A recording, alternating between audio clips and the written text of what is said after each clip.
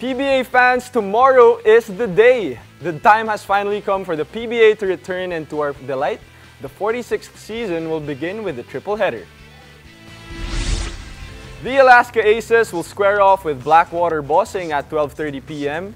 Then it will be the showdown between the Rain or Shine Elasto Painters and the NLEX Road Warriors. And for the last game, Robert Bolick will be returning for the Northport Batang Pierre as they face the Meralco Bolts. It is with great pleasure that I say the Stash, or Berto, is officially back in the PBA. Joining us to discuss his return is three-time UAAP champion, Tyler Teo. He's back too.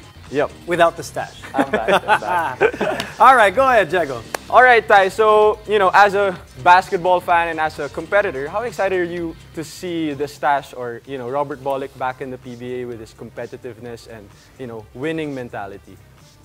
I'm super excited because as a basketball player, you never want to see players get hurt. So I think Bolick definitely didn't deserve what happened to him. And I know for a fact that he worked extremely hard to get back. So I'm just excited to see him do the same damage that he did before.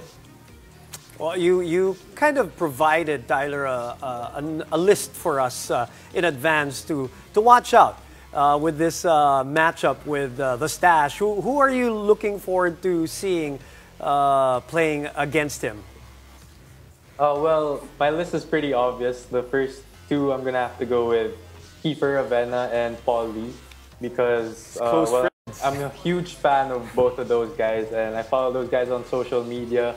I see, the hard work that they're putting in. You see the 5 a.m. sessions. The 2-3 times a day training. So I think the hard work that they put in is definitely gonna pay off once the season comes. And lastly, I gotta give some love to the Ateneo boys, Adrian Wong, Aaron Black, Anton Asistio. I think you guys gotta watch out for them.